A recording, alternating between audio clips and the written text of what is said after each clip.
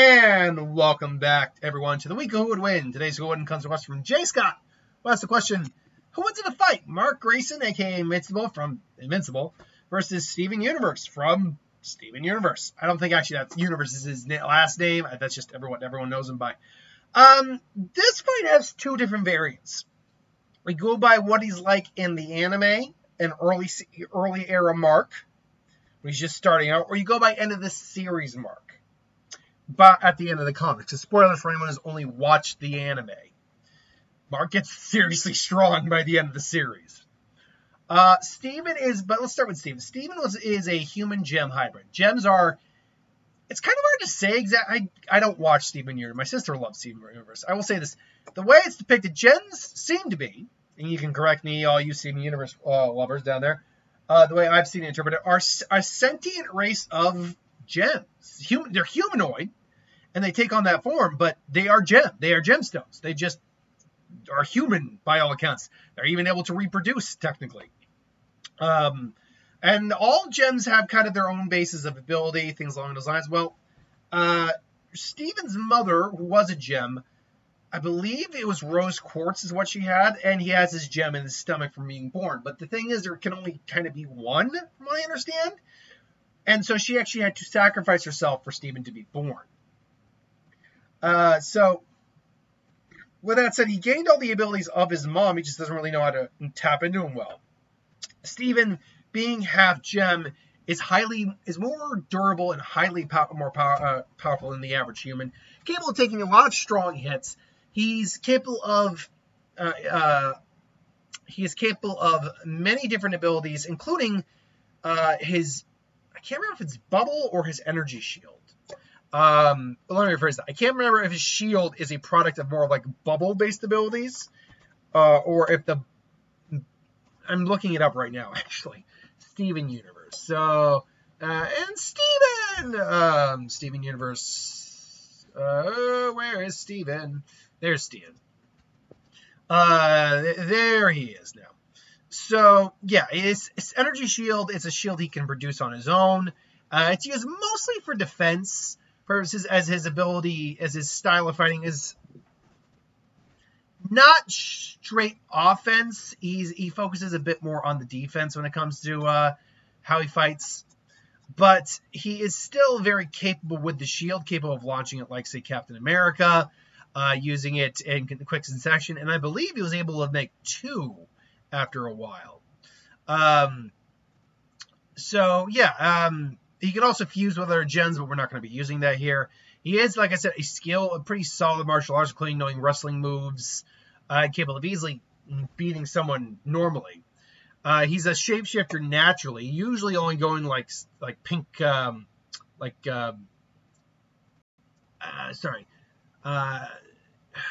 reading this verbatim. It's been a while since I've done Steven, so forgive me. And I'm not going to get people getting on my case for not being as prepared as I should have been. He has some level of natural shape-shifting, where he shapeshifts, in one episode, he shapeshifted his hands into cat fingers, but lost control of it rather quickly. He's shown to be much better at using this ability in Too Short to Ride, being able to stretch various parts of his body at will repeatedly.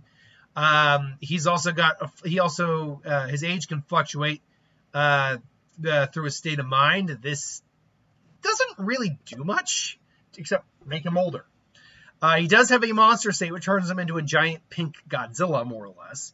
He has superhuman strength, capable of lifting and destroying boulders. He's lifting crates. He has super durability. He can even survive in space to a certain degree, and has gem weapon resistance.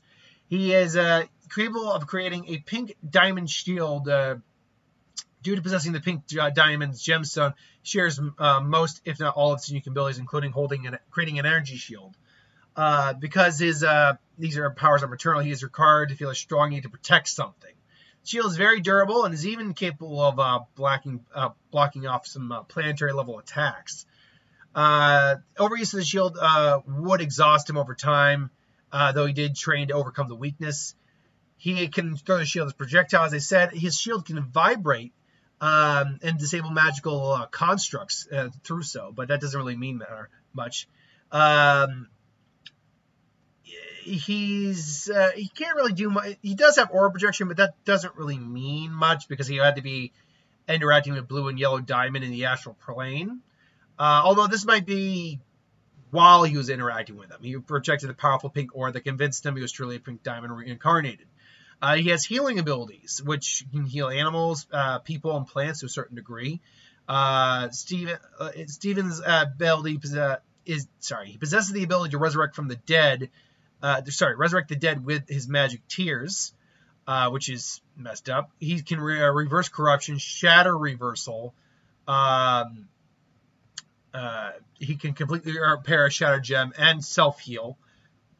Phytoanimation, or give life to plant life, where he created watermelons. Pebble animation, apparently he's able to turn his sweat can turn into inanimate pebbles into living pebbles. I don't get that. He has his bubble shield, which is also extremely powerful and durable. Shape alteration, bubble. He can create bubble gloves for fighting. Pop in the bubble to create kind of like an explosive effect.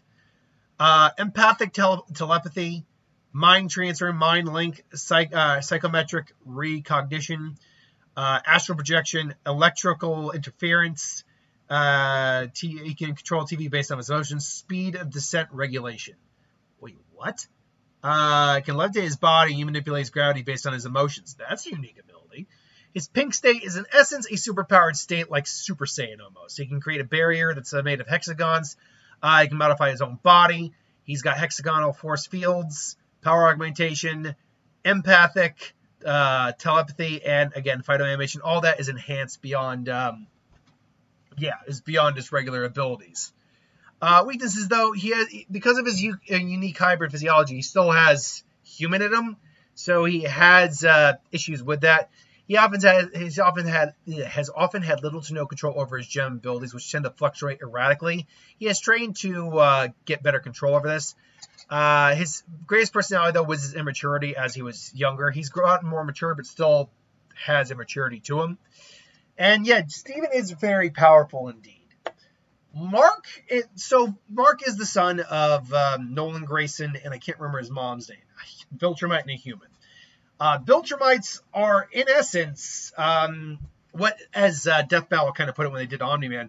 If you combine a Kryptonian with a Saiyan, they don't have the energy production the energy absorption that Kryptonians do, but they have the more or less the Zenkai that Saiyans do, and they live very long, very much like Saiyans and Kryptonians, thousands of years.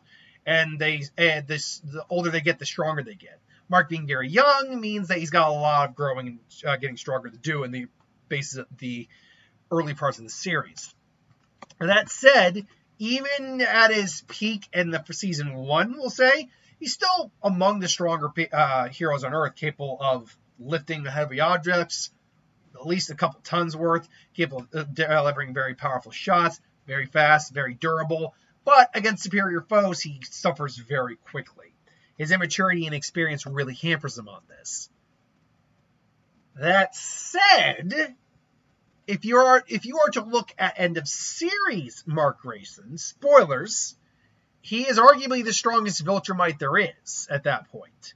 Surpassing his father, surpassing some of the other like Thrag and all that stuff, who you'll see later on in the series and all that for the anime watchers.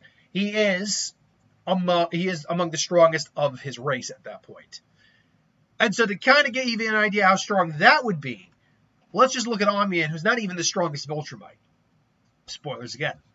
So this is a guy who cleaved through their world's version of the Justice League, minus him. Which isn't that impressive when you think about it. Blew up a meteor the size of Texas, or was going to destroy Texas. Allegedly, I believe it was the size of Texas, they say. Flew so fast, he ignited a planet's atmosphere and destroyed the planet, and he was fine. Is strong enough to go toe-to-toe with Battle Beast, who is strong enough to go toe-to-toe with the strongest of Viltrumites. Battle Beast is messed up when you actually see how strong he really is. And Mark has grown stronger than all of them. Omni-Man with Mark and like one other Viltrumite destroyed a planet by crashing into it. And yeah, so Mark got nuts powerful by the end of the series. So all of his abilities are enhanced. He's well into like his hundreds, if not thousands of years old at that point. So he's gotten that much worth of experience under his belt at that point. So if we're looking at end of the series Mark versus Steven, it's going to be Mark hands down. He is essentially a Superman clone at that point. He is bar none a Superman clone. And as strong as Steven is, there's no way he can go. I think Homelander would be a much better fight. Homelander's nowhere near as strong as Omni-Man is. Hell, even Mark versus Homelander would actually be a pretty good fight. But anyway, yeah, end of the series Mark would obliterate Steven. But what about, let's just say, season 1 Mark from the anime? And obviously that part in the manga or comic as well. That Mark's, I mean, as powerful as that Mark is, this is where the fight would be very interesting. Mark might see Steven as the enemy. Who knows why they start fighting in this case. Steven's like, wait, he's not a gem. And so their fights go down. Now, physically speaking, Mark's still got the edge, I think. He also is capable of natural flight, which gives him a lot more of a mobility advantage in the fight than Steven does. Even if Steven is capable of controlling his descent of gravity, that doesn't really matter when the person has a better area of effect over you. So the fight would continue for a while. Steven is blocking shots. I do think his shield can take the hit, though, from Steven. Got bubble shield as well. But unfortunately, he's just not able to dish out enough damage to really put Mark down, I think. And I think that's the real big thing here, is that in terms of damage dealt versus damage taken, I think they're relatively equal in kind of how they can deal damage. It's just that Mark physically is capable of taking more damage at this point. And the amount of attack power and I just contradicted myself. The amount of attack power Steven has versus the amount of attack power Mark has are very different based on their opponents.